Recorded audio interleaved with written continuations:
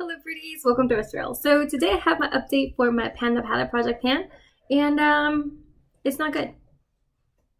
That's just that it is. It's not good. I would say though, I do have better progress than I did at the last update, but overall, it's no good.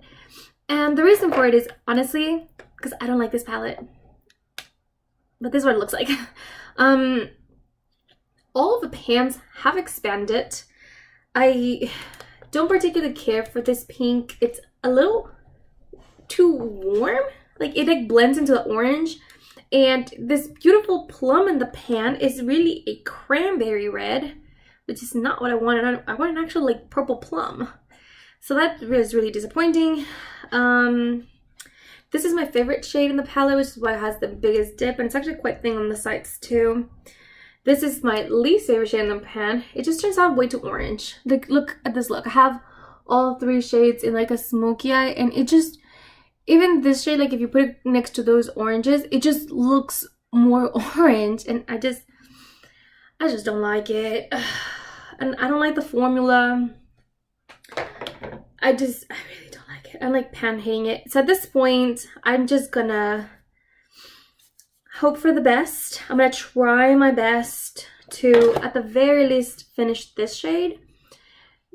But this palette's going to trash. Like, the formula is so bad, I really don't like it, that I wouldn't even feel comfortable giving it to somebody else. I just don't like it.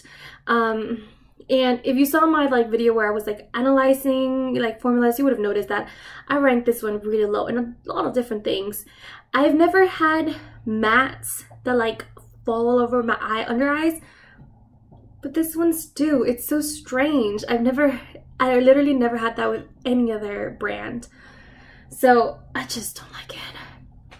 I will say though, the color story, at first I did like it, but it looked very different before, like, to what it is. And the shades just don't quite correlate the way I want them to.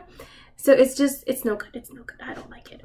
That being said, I did decide to do a Panda palette for next year. And I decided to not make the same mistakes. One, I am putting a palette that I am very confident in or very familiar with. I know exactly what to expect. And two, it's a formula that I like. It's from Colourpop, I already mentioned it. And three, I really like this color story. It has a lot of variety, not just this. So I'm pretty excited for that. This is not it. Anyway, took 3 minutes for me to rant to tell you guys that I hate my palette and hence I'm doing shitty progress. I'm okay with that. At this point, I just need this palette out of my life. I hate using it.